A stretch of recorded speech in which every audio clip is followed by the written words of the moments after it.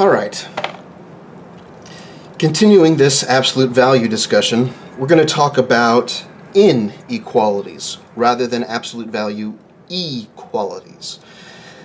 Equalities just means equal signs. For us, inequalities mean rather than equals, we'll be seeing less than or equal to, greater than or equal to. That's all we mean when we say inequalities. So, for example, in P.4 on page 44,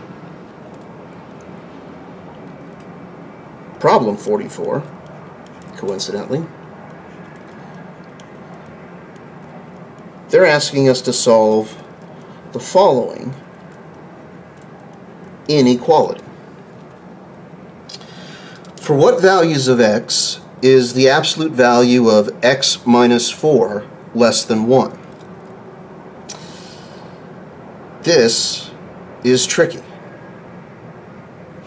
But recall, I believe from section P1, towards the very beginning when we just started talking about absolute values, we talked about them as a distance, that this quantity right here represents the distance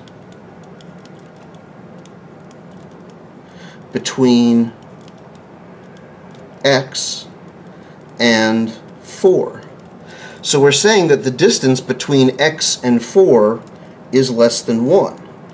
And by asking us, well, what values of x have a distance between itself and 4 being less than 1, that's just a convoluted way of asking what numbers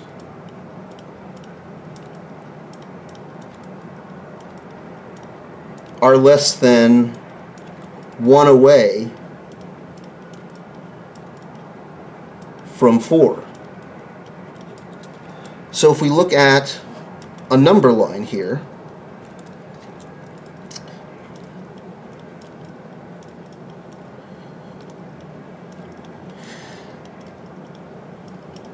we're interested in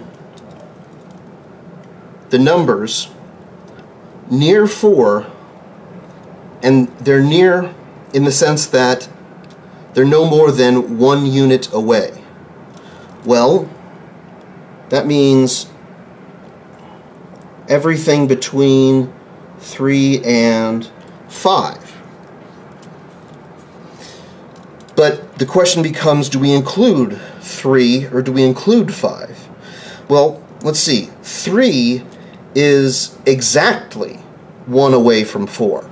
And exactly is not what we're going for. We're going for less than 1 away. So we're not going to include 3, and similarly, we're not going to include 5. So our answer is that x has to fall in this interval, in this shaded region here. This is one way to write your answer. Write it out as a number line. That's fine.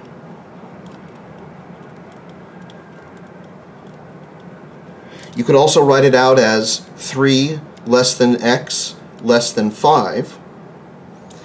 Or, if you wish, you can write it out in interval notation. And if you remember, you put the left-hand side, the left end point of the interval, comma, the right end of the interval. And if you include, you'll put square brackets around the interval around the endpoint you're including. But in this case, we're excluding, we don't count 3, and x can't be 5, so we're not counting 5. So we put parentheses around both endpoints here. So this is it. This is the answer to the question. The problem is, it doesn't seem like we did this rather algebraically. I would argue that we did. We went through logically and solved the problem. And algebra is nothing but the logic of manipulating expressions with variables in them. But if you're looking for a more traditional way of doing this, here's where you're going to start. The first step, just like with absolute value equalities, you want to isolate the absolute values, which in this example is already done. So here, absolute value of x minus 4 is all by itself on the left-hand side. So that first part is done. This is where the trickiness comes in. If you have absolute value of blah being less than a number, which is what we have here, then split this up as follows.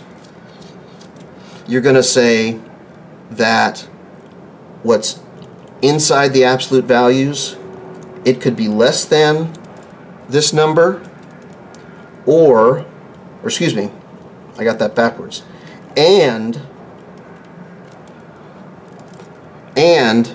what's inside the absolute value must be greater than minus this number. Remember when we were doing absolute value equations, we had what's inside equals the number, what's inside equals minus the number? Well, it's the same thing here, only there's a twist. The direction of our inequality flips. The other twist is that the conjunction is important, as we'll see in just a second. So, at least in our case, let's follow through with what we have here. So, what's inside the absolute values? X minus 4 less than the number. In our case, that number is 1. And what's inside the absolute values? X minus 4 is not less than, but now greater than minus 1. That's how ours is going to look, because ours, this example, is of this form. It's the absolute value of something less than a number. But what if our problem looked like this? Well, if your problem is the absolute value of something greater than a number, then your split is going to look a little bit different. There's a lot of similarities, but there's a slight twist. So what's inside is greater than the number, or what's inside is less than minus the number. So let's see what's changed. What's inside? The direction of the inequality changed. The number is still there. This and became an or. In the second inequality, the left-hand side stays the same. The sign, or excuse me, the direction of the inequality changed, but minus that number is still there. Let's take a look at that in each of these contexts. Here, what we have is the equation, but with the absolute value bars dropped. Same thing here. The first inequality we write down is the original inequality, but with the absolute value bars dropped. The second inequality is a bit like the original inequality. It's just that what you've done is you flipped the direction of the inequality and changed the sign of the number. So instead of blah greater than a number, it's blah less than minus that number. Same thing here. We drop the bars, flip the sign of the inequality, and make the number negative. So to summarize, your first inequality is going to be the same, but without the absolute value bars. Then we've got either an and or an or as a conjunction. And then same as the original, but without absolute value bars, the direction of the inequality flipped, or I'll just say the inequality flipped, and minus the number. You can kind of think of it as, introducing a negative or multiplying a negative flips the sign of the inequality. By introducing this negative here, the direction of our inequality is flipped. So if we were in this case, this would look like x minus 4 is greater than 1, or x minus 4 is less than minus 1. But that's all hypothetical. We're going to continue on and finish this problem up. So we're at this step here where we just split the inequality. Just like with solving absolute value equalities, with inequalities, once you've split, it's back to normal now. So to get x by itself, we'll add 4 to both sides in both equations.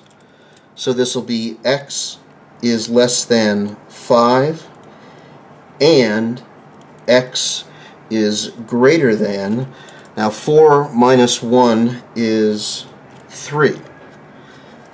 Now it's only with and that we traditionally kind of compact this together, because if you flip this around, you can say, well, move this to the other side and flip it around, and then move x less than 5 over, but don't reverse it. And now you can say, oh, this is just 3 less than x less than 5, which is our answer.